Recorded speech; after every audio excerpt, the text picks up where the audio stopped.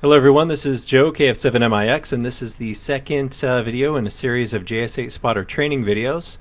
In this video we're going to cover kind of the scope and the gap that we're trying to fill for JS8Spotter here and JS8Call.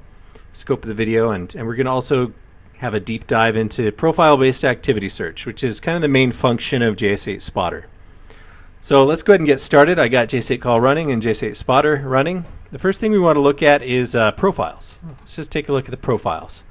Profiles are fairly straightforward, but let's go ahead and start a new one just to show you all the different features here. I'll give it a name. We're going to call this one Test 2. Hit Create. All right, so let's go ahead and switch using this drop-down to Test 2. Here's a blank profile. All right, you can also switch up the file menu. You can go to Switch Profile and choose your profile that way. All right, so let's take a look at what a profile is. A profile is just a container for search terms. It starts out empty. You fill it up with whatever you want. And based on your search terms, your matched activity will also fill in that profile. In a profile, you have... Let's make sure I'm covering everything. Background scanning. Okay, background scan means this profile will be scanned whether or not it's selected. For example, if I go to my contacts profile, you see background scan is turned on there. If I go to my weather profile, WX event profile, background scanning is turned off. That means that if traffic is passing through JS8Call that matches any of these search terms for this profile, that will not be recorded right now. That's because there's nothing going on for weather that I'm trying to track right now. I like to always keep track of the people that I know and what's going on with them. So let's say this Test 2 profile, I only want this to run when it's selected. So we're selected on it, it will run. Let's go ahead and put in some basic stuff like you can put anything you want for search terms. So I can put a red cat, okay? And then anytime these words, red cat, show up in the on the air, on the band that I'm selected in JS8Call, it will get saved as matched activity. I'm going to remove that one because it's useless. And let's put in a few other things. I'm going to put in heart, heartbeat. Although heart will catch heartbeat, it would also catch heart attack, whereas this would not. It's a pretty straightforward process there. It's just a text search. Looks like N6CYB is on the air right now. Usually when I make these videos, it's not very active, but let's put him on there, N6CYB. Now, all right, right away, let's see what we've got something matched. We got a few things in our search terms. Let's put in a few that'll never get matched, like, I don't know. Probably no one's going to talk about cars in the next couple minutes, or planes. All right, notice how last seen, once this was spotted in the through the API, this is connected through the API to JS8Call. It's recording that. It's set in the matched activity pane. Okay, so you got heart and heartbeat. Obviously, super easy to find. Anytime the heartbeat network goes off, you're going to capture activities if you had words like this in there. It's great for testing. HB means this didn't activate. That means I didn't see the heartbeat request.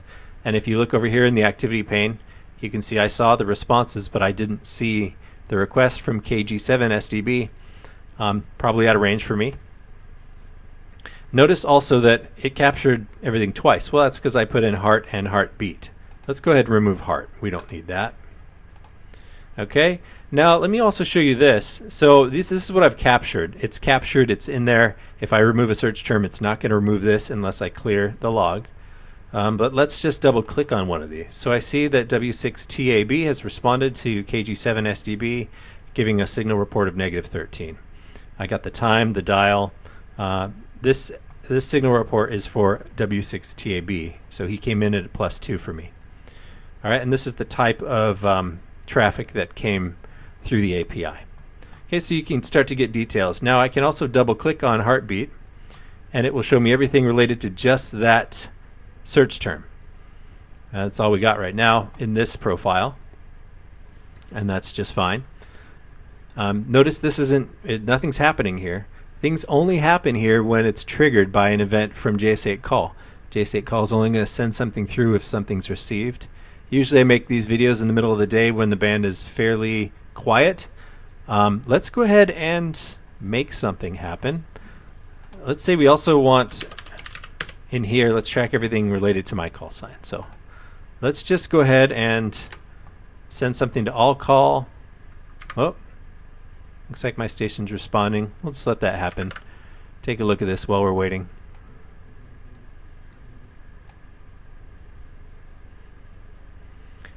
Let's see. All right, no big deal. There we go. Let's just go ahead and send something to. By the way, if I'm just noticing, I responded to W6OEM. Trying to see that over here. I don't see that in the activity pane. I don't know if I triggered that on accident or what happened. W6OEM, where are you? I don't see the heartbeat request. You'll also see it didn't come through here. This can only track what JS8Call reports to it. It's not magical. I don't know where that request came in. I don't see it on the waterfall even. Anyway, it's not perfect. This is only as perfect as JS8Call is going to be. So take that into consideration. Let's just go ahead and ask, send out a heartbeat request here. That should hopefully get some responses. Again, the band is not really busy this time of day, for me at least, for what I can receive. Let's send that in and see what populates here. Again, if you watch this activity pane, this over here will populate the same items as long as JS8Call's API sends them through. The thing to know about that is that, you know, the very first question I would ask is, well, then what's the point of this if it's already captured over here? Well, over here in JS8Call, you're capturing everything and anything, versus over here in JS8Spotter, you're able to track just what you want to track. If you're not wanting to track heartbeats, don't put in the word heartbeat. If you only want to track specific things, whether it be keywords or call signs, you can track them over here. The other big difference is in this activity pane in JS8Call will eventually be deleted, and you'll be forced to dig around through your logs to get that information. This in JS8Spotter, this is not deleted ever. If I click on this, see now I've got my responses to me, and they're saved under my name and in the call sign. So I can, these are never deleted from the database until you clear the log or delete them yourself. So you have a lot more longevity in this data and a lot more organization opportunity, not only with the search terms, but also with the profiles. For example, if I go to contacts, well, I can see some people that I know and when I've spoken with them. Not only that, it's capturing everything based on these keywords. So it's even going to capture messages that they send to each other or other people, or just band activity. Really, really useful if you want to keep track of what's going on and you're not always at your station. I tend to leave mine running, and I like to go back and see what's happened. All right, let's go ahead and just show you how you delete these. Now you can hold shift and highlight those and delete them, or you can delete them one by one. Let's say planes is useless, you can delete it. Now I'm going to go ahead and we'll show you the import and export first, actually. Let's go ahead and say export. This is nothing but a list of items that you can copy. You can say copy all. You can also hit save as and save it as like a text file. The purpose of that is, well, let's go ahead and remove all these, okay? If you're part of a group, emergency communication group, or even just a group of friends, there's JS8Call chess clubs and everything else. You can get your really good list of search terms for your profile and email it to a group. And then they wouldn't have to type each one in. They could just put them in like that and hit add batch and put them all in at once. So that's really useful. Now let's I'll just show you how to go ahead and clear this log as well.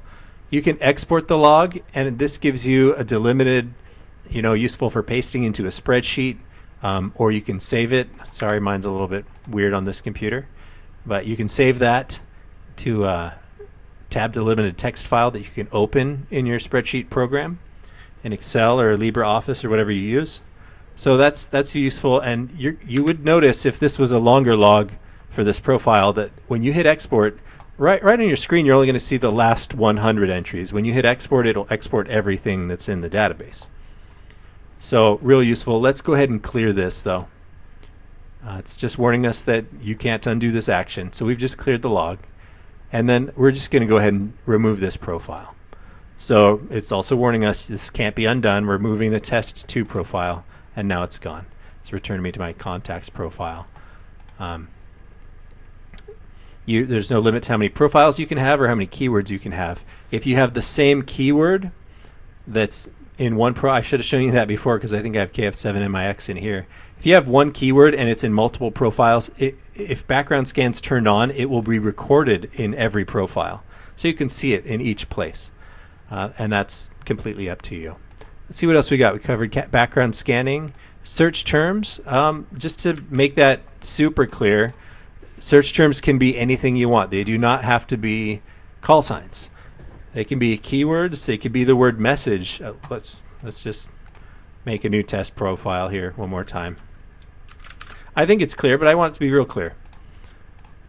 So if you wanted to capture every message that anyone sent to anyone else on the band while your station could hear, you'd type in the word MSG. Hard to catch QSOs because that's just people chatting. But if you could look for words that you often see. Like every time someone says 73, or people use the word here for their operator, Joe here type thing.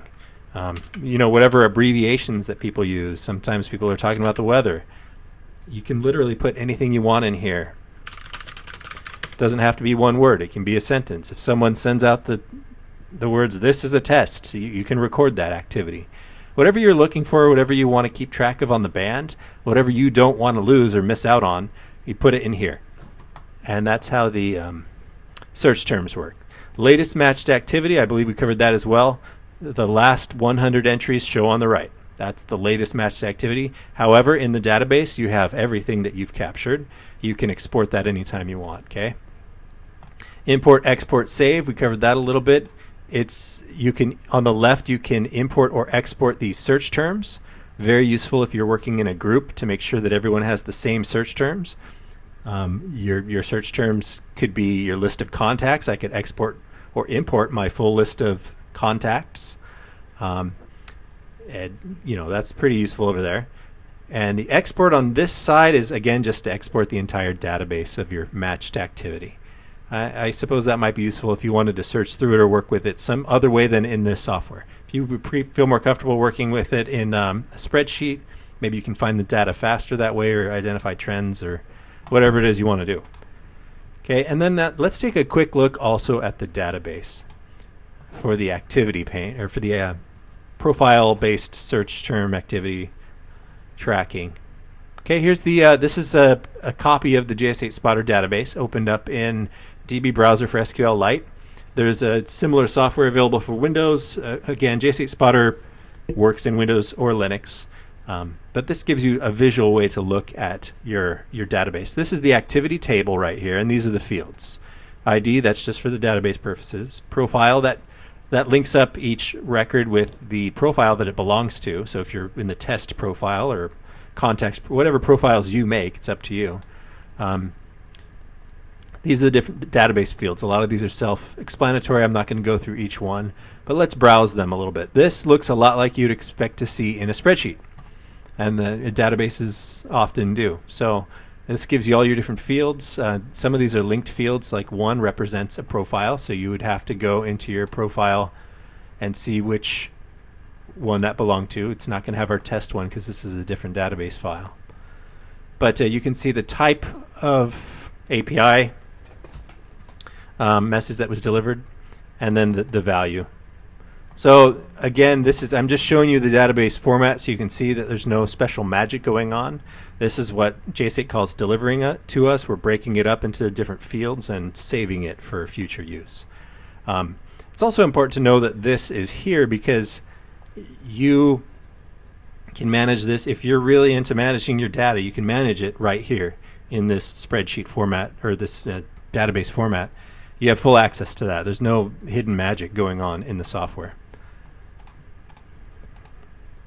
All right, so that covers everything basically for this, the first feature, kind of the main feature of JS8Spotter. If you have any questions, feel free to post them in the comments or to contact me directly. Joe, KF7MIX. My details are on qrz.com. And I'd be happy to help you out however I can.